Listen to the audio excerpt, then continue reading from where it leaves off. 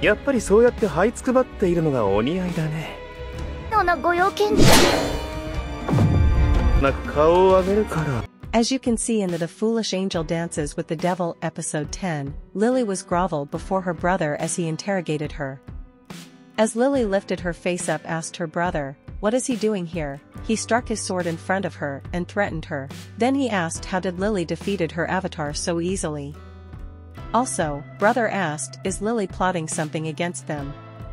Lily said no, and said it is difficult to defeat so many demons.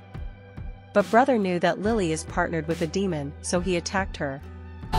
要するに、お前はあの時悪魔と言っダメだね、リリー。わかってるな。怖い。何を隠している？